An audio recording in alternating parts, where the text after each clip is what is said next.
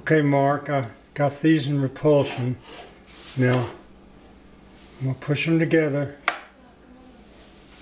Okay, now watch how far this one will come out. Now, if it didn't have weight on it, it'd probably come out to about here, but that's a lot of power. Now, when I push them together, this field over here squeezes out. And that's why it's not more repulsion than it could be. Now, if one of these was over here and they both came in at the same time, the repulsion would be tremendous. But even with that, without that, oh heck, how did they get locked together? Wait. All right.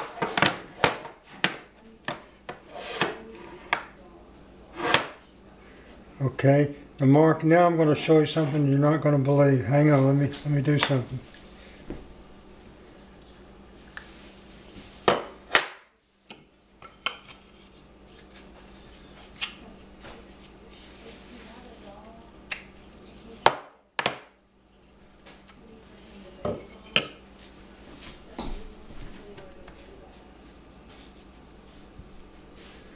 Okay, now, Mark, I'm going to put this magnet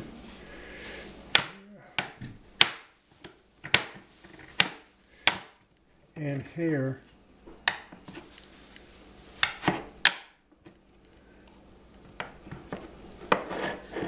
This isn't easy.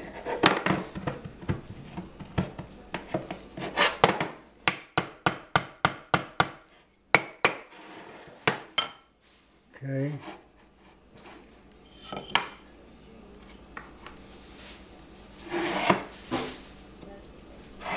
Now these two mark north and north, south and south, coming out here. Now I'm going to take this piece, which has no magnets in it. That's just a piece of wood right there. Watch this.